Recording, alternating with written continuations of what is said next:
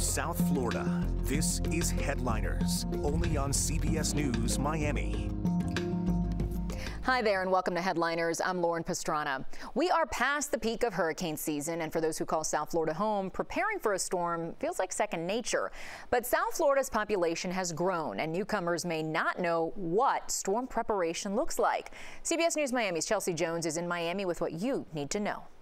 So there are many mitigation efforts in place to help you out. Behind me is a floodgate. It's partially open, and how it works is that the water from drains in your neighborhood flows to this river and then ultimately is dumped into the ocean. It helps with reducing of flooding, okay? So then we also got this pamphlet that was passed out in Miami-Dade County to residents, and it's for hurricane preparedness to help you before, during, and after the storm. And though we are being spared a significant impact here in South Florida, it is time to get ready for hurricane season now.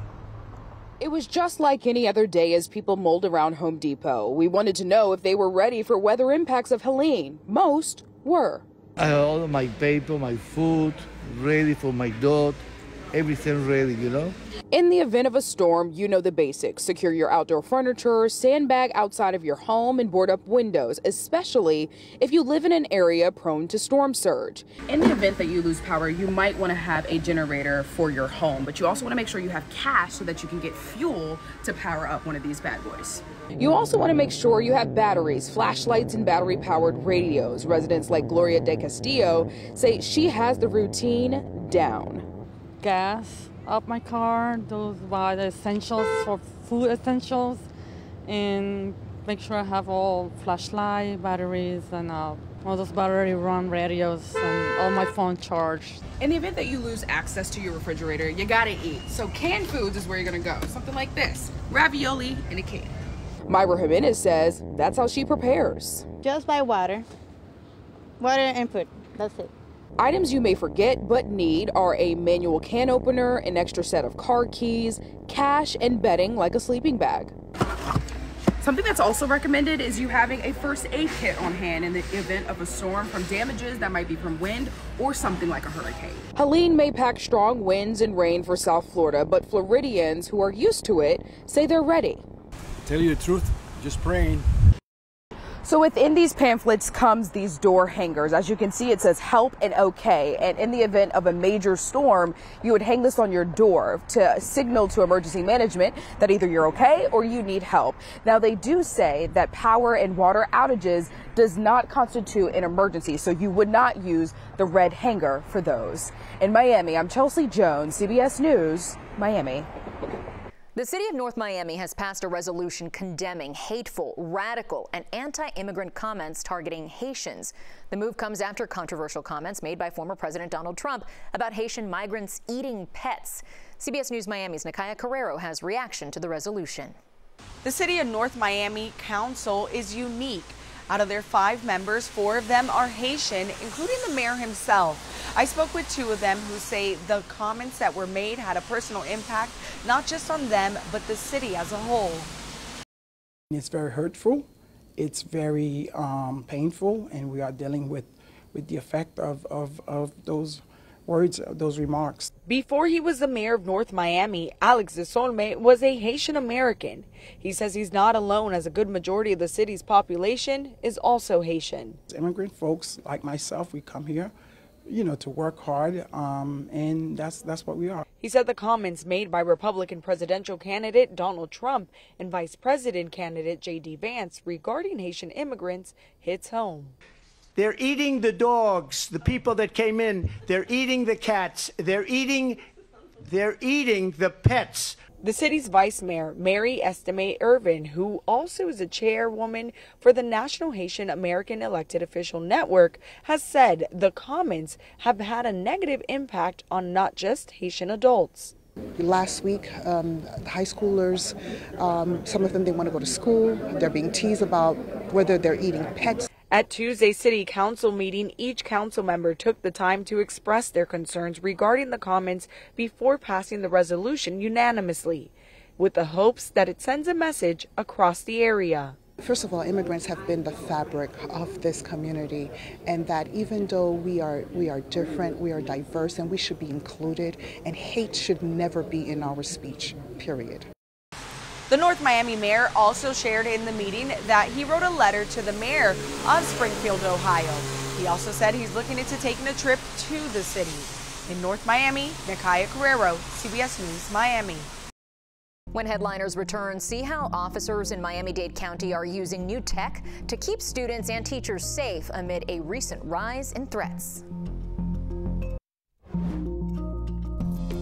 From South Florida, this is Headliners, only on CBS News Miami. Welcome back. I'm Lauren Pastrana. More than 30 new Florida laws are set to take effect in a matter of days. At least one of them comes with controversy, but lawmakers say they're all to protect you and your loved ones. CBS News Miami's Morgan Reiner breaks down what you need to know. Arguably one of the more notable laws going into effect next week is one that essentially bans people from sleeping in public spaces like sidewalks and parks. While this law does provide those experiencing homelessness with more resources, the critics are concerned about how it is going to be enforced. Some of the resources that are provided to those experiencing homelessness is temporary shelter, drug and mental health treatment. But if help is refused, jail time is on the table. Here in Miami-Dade, the county is working to free up shelter space to accommodate this law. The commission approved a plan to purchase a hotel in Cutler Bay to convert it into subsidized housing for low-income seniors. Another law going into effect next week requires transparency about flood insurance during the sale of a house. HB 1049 requires a disclosure before the time of sale, which says homeowners' insurance policies do not include coverage for damage resulting in floods. That is a separate policy which must be purchased. And the seller must disclose if they've previously filed a claim or received FEMA assistance because their house flooded. Several other laws are aimed at cracking down on certain crimes. One new law will increase the penalties for retail theft and porch pirates. The law increases the penalty for groups of 5 or more to a 3rd-degree felony. DeSantis said, if you steal in Florida, we will catch you and we will prosecute you. Another law protects those who are most vulnerable. The law increases the penalties for those who defraud seniors, minors, or those with mental or physical disabilities. In Miami, Morgan Reiner, CBS News, Miami. Amid a recent rise in school threats across the nation, Miami-Dade schools are looking at taking a new approach to school safety. It doesn't involve walk-through metal detectors. Instead, the district is looking to go high-tech as a means of saving money. CBS News Miami's Joe Gorcho is in Miami with more on what Miami-Dade schools are doing. Everybody, once their child leave out their house, they want their child to return back safe. It's a familiar sentiment for parents across South Florida and the nation, one that's prompted school districts to continuously upgrade safety plans and parents to consider if their children are in the best place to keep them safe. I just transferred my daughter to this school from another school, partly because of safety and security. The effort to make schools safer brought walk-through metal detectors to Broward County Public Schools this school year. But parents at Miami-Dade shouldn't expect to see the same. Instead, the district tested a new technology over the summer. There have to be new solutions, and one of them is artificial intelligence detection of firearms. Board member Luisa Santos told us 9 schools, including the one behind her, used specialized software with existing security cameras to detect if anyone is carrying a weapon outside the school. The blind tests that were conducted by our police department, it turned out that the technology is very effective. We went straight to the source to see how it works. The company behind this AI gun detection is called Zero Eyes, founded in 2018, following the mass shooting at Marjorie Stoneman Douglas High School in Parkland. America seemed to reel from that one more than most of the prior ones, and we kind of did some self-reflection.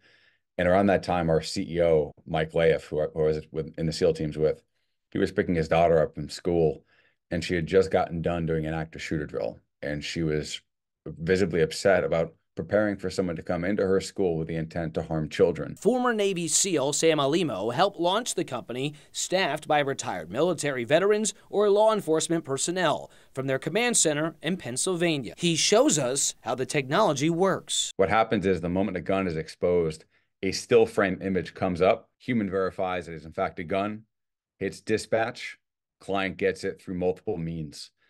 In the real world, we do this in about 3 to 5 seconds. Alimo tells us they have 24 clients in Florida. Dade schools might be the next, as Santos believes implementing this technology is a better path forward than installing metal detectors. Just acquiring the metal detectors is between $3.5 and $5.5 million.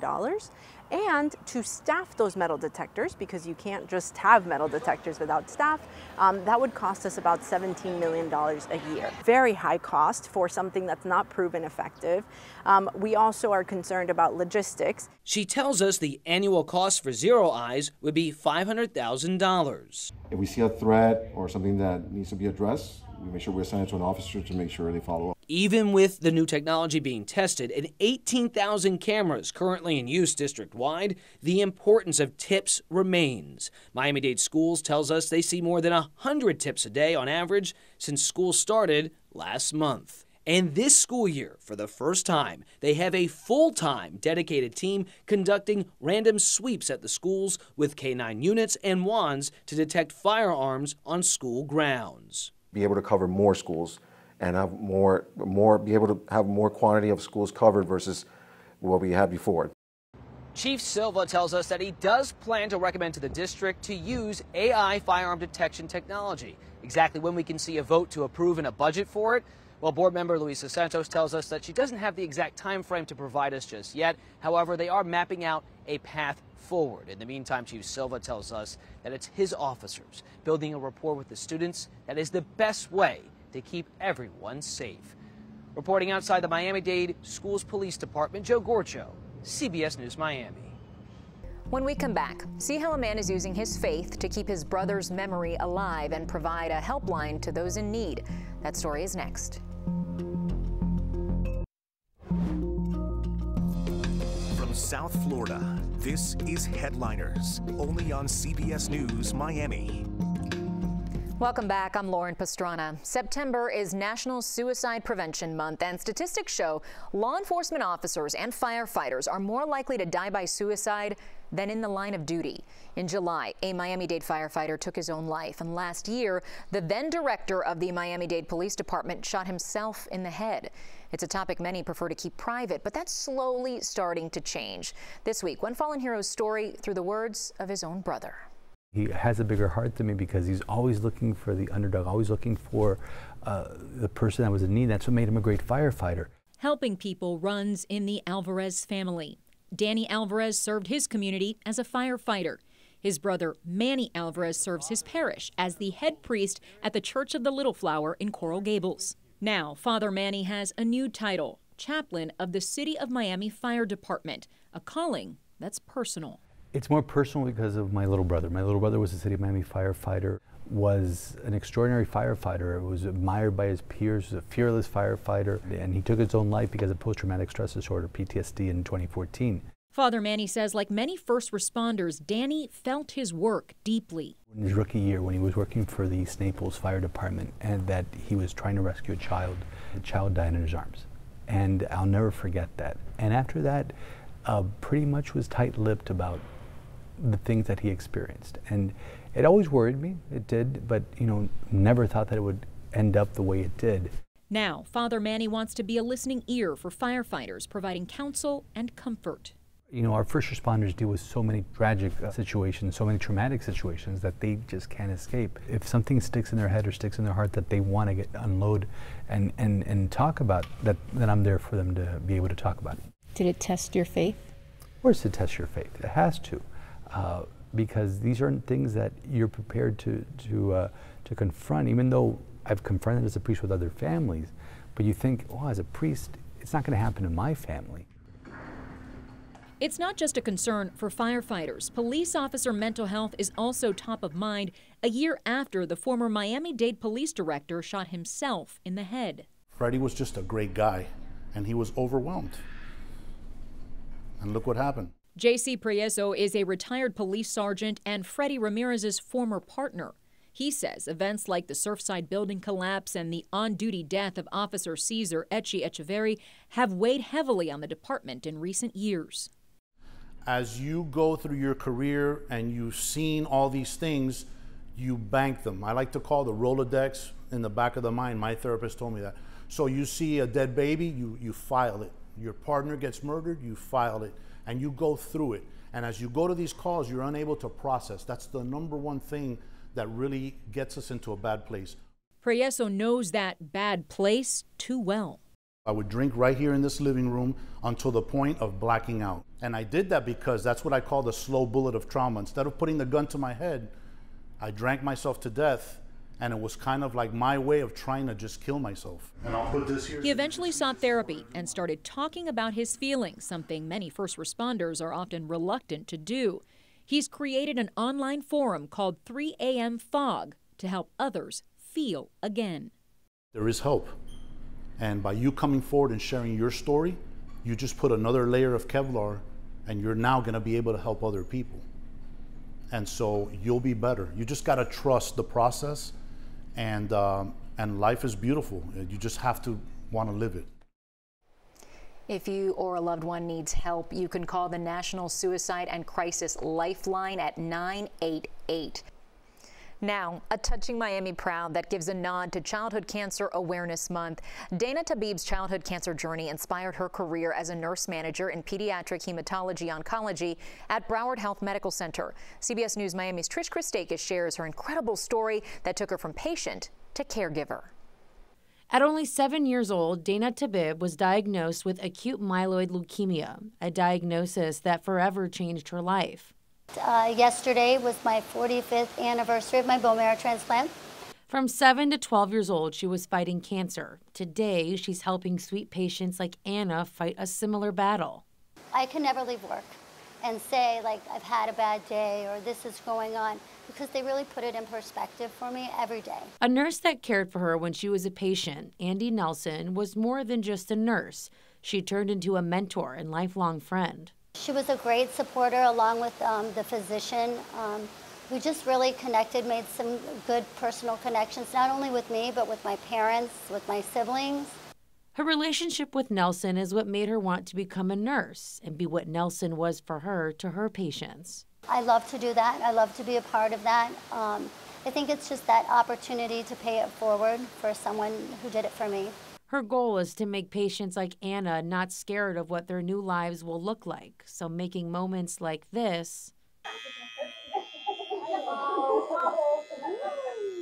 fun for the patient. Really, in doing something like that, it allows the child to know, like, it's okay.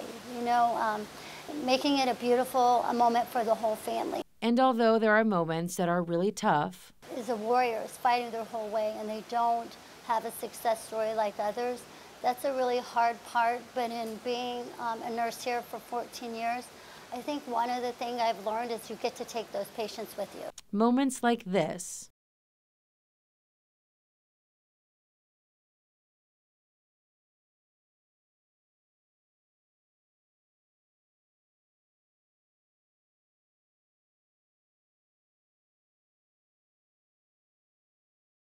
and watching them survive their battles make it fulfilling. In Fort Lauderdale, Trish Christakis, CBS News, Miami.